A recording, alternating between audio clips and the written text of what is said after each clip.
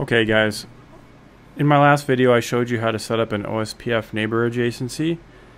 In this video I'm going to show you how to do what I like to call OSPF over layer 2. Now if you remember, on our top switch we used fast Ethernet 19 and we connected over to our bottom switch. On interface gig 10 we set up a /30 and we had a neighborship going, and there it is. So what we want to do this time is I'm actually going to create interface VLAN 42 on both switches. I'm going to move the /30 IP addresses into those VLAN interfaces, and then I'm going to make 10 and 19 a .1Q trunk, and we're going to see what happens. Alright, let's get started.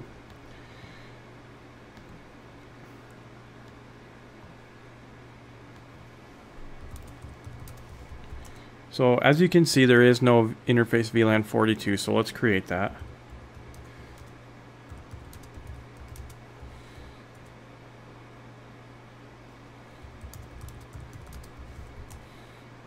And there it is. So hopefully you guys have had some experience with that, but if not, pretty simple. You just create it like that. Let's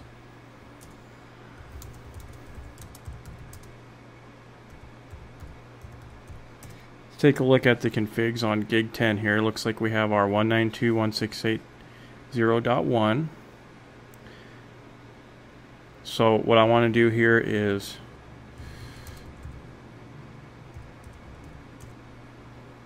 make this gig 10 a .1Q trunk. Switch port trunk encapsulation .1Q.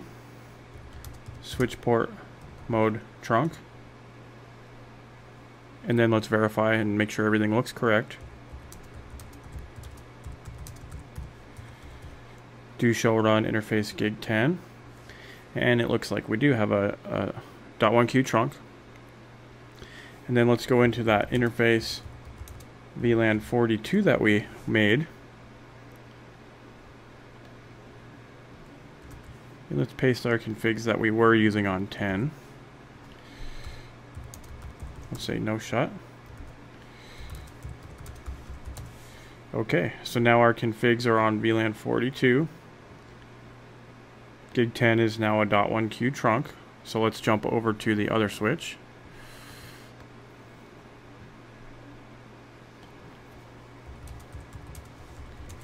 So on this one you can see VLAN 42 has not been created.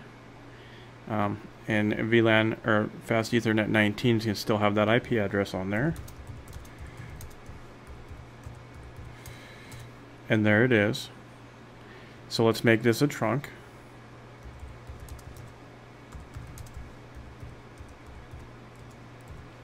Interface fast Ethernet 19. Switch port trunk encapsulation .1Q. Switch port mode trunk. Let's verify that.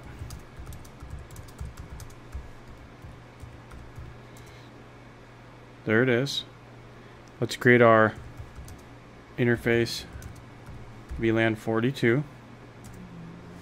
Let's paste our configs in here.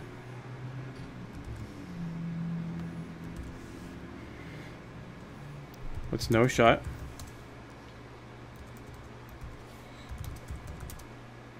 Show interface description. Here we go. VLAN 42 is in here. Fast Ethernet 19 is now a trunk. Now if you notice, VLAN 42 says down, down. Now there's a reason why it's not working. Let's do a show VLAN command on this switch. What number looks to be missing there? VLAN 42. So when you create that switch virtual interface, it never created it in the VLAN database. So let's do that.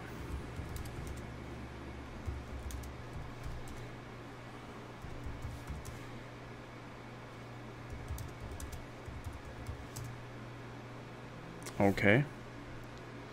Here it is. And then we'll have to do that on the other switch. Show VLAN. Okay, it's not in there, so let's create it.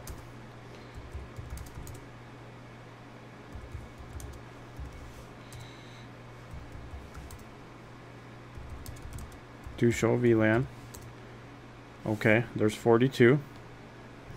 Now there's one other thing that is stopping this from working. If you remember from the last video, we did the no passive on gig 10 in order to get the neighborship up. So if you look at this side here, it just has the, here we go, sorry, the passive interface default command. And if you remember, I said that stops hellos from being sent out on an interface unless you specifically enter the no passive interface command. So previously this would have said no passive interface gig 10, right? But when we made gig 10 a trunk, it automatically erased that out of here. But what we do need to do is make interface VLAN 42 no passive in order for the hellos to come out, and then we'll see our neighborship form. So let's just verify that.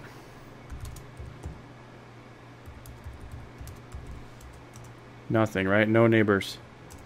So watch this. Router OSPF 1, no passive interface, and I'm just going to say VLAN 42.